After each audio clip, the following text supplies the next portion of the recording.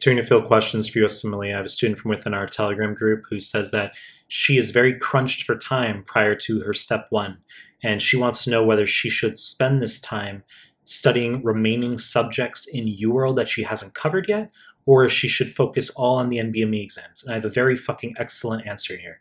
So before we get started, please subscribe to my channel. I really appreciate it. Give the video a like. I really appreciate it. Find me on Instagram at mehlman_medical, MEHL_medical. Links down below. Find me on Telegram.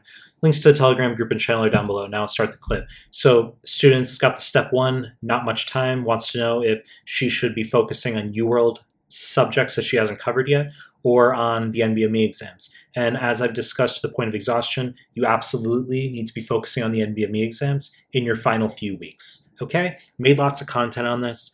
It is a big mistake to focus on QBank too late, okay? People obviously invest heavy into UWorld. It is important to do, absolutely, but in the final 3 to 4 weeks, the transition really needs to be into the NBME content.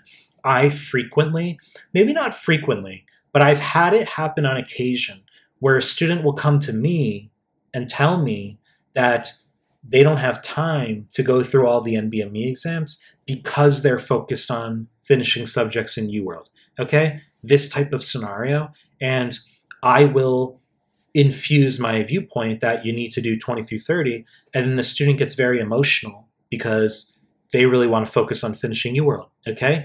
That tends to be a point of getting some students real heated as far as they really want to finish UWorld, but then I'm pushing on them the NBME exams. Things are in a priority, okay? Things have a priority. Yes, UWorld's important, but the NBMEs are more important.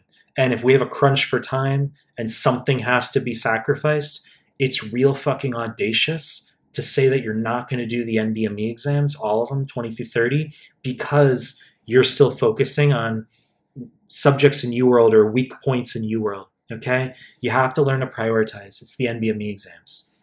You know the deal. I'm going to continue to make more content. If you like my stuff, subscribe to my channel.